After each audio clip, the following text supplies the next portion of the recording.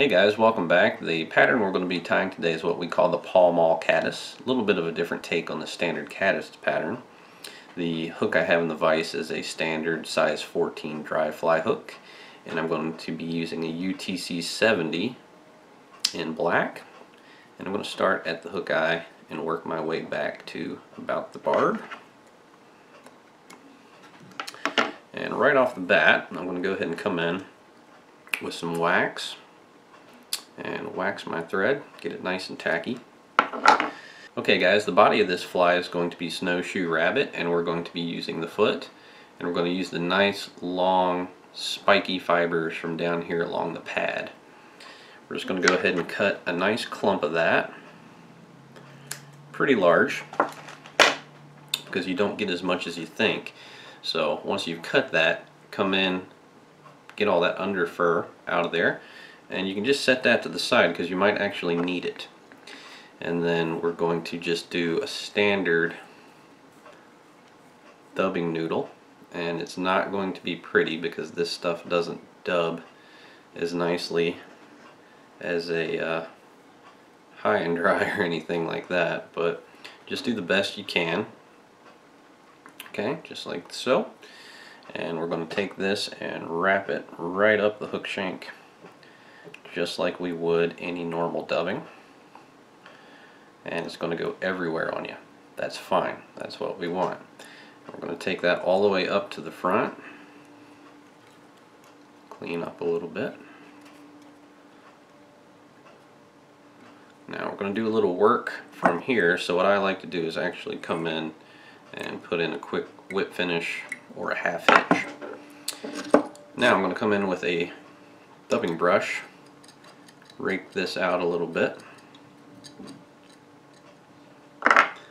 and then grab all that craziness and give it a haircut. We want to leave some of it long, some of it scraggly. I like to leave the fibers that are down on the bottom there. Leave some long ones up towards the front. That's going to give us some legs.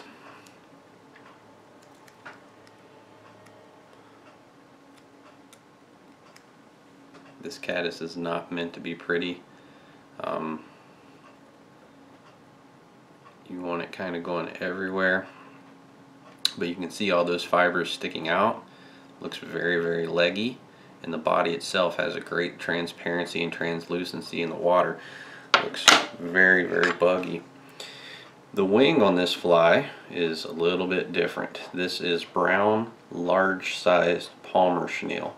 You can see what all that's got going on. It's got a lot of flash, a lot of great transparency to it, translucency.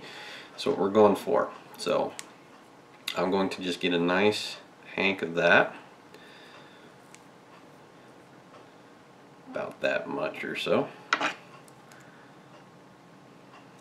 and we're going to tie this in right on the top, just like we would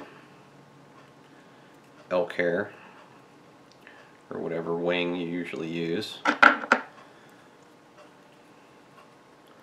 So just get a few lashes around that, then take it, push it up, and get some wraps in front of it to help stand it up, like so. And then I will come in, get those fibers out of the way there, and whip finish. Okay, done deal. Trim out my thread. Pull all these up and cut straight across. We'll get that nice little head just like we would with an elk hair caddis. That's it. You can see that wing's just great. I love it. This thing fishes super well. You can see that nice little scraggly body. It's ugly, but it's very buggy, and trout love it. You can see all the indications it gives of legs and different things sticking off the body. This is a great little caddis pattern, and it's one that the trout don't see 500 times a day. So we've had great success off this, and you know, a little flash in there never hurts. and it lets so much light through. It's a nice natural looking wing.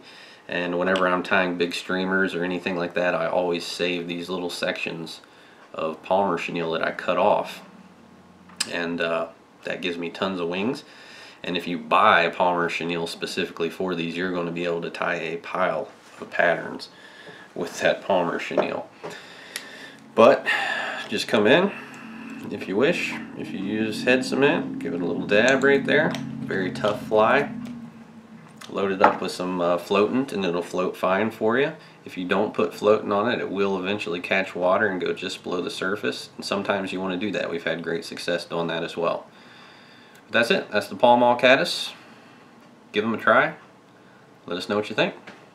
Tight lines.